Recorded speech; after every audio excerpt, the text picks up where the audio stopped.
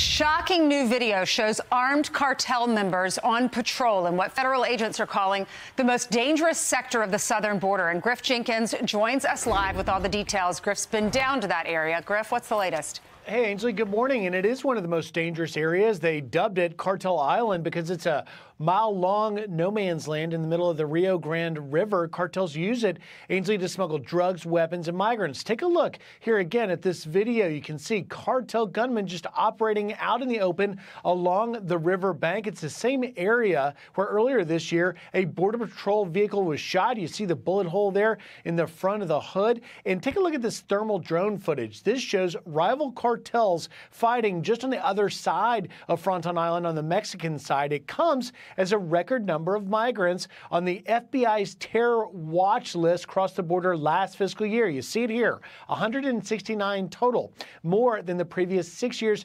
combined. And on Capitol Hill yesterday, DHS Secretary Alejandro Mayorkas was grilled, unable to say, Ainsley, where those terror watch list migrants actually are. There's 280-something people on the terrorist watch list. Are they out of the country or are they in the country? Senator, they very well may be out of the country. But you don't know. Senator, I'm not aware of a member of Hamas crossing the border.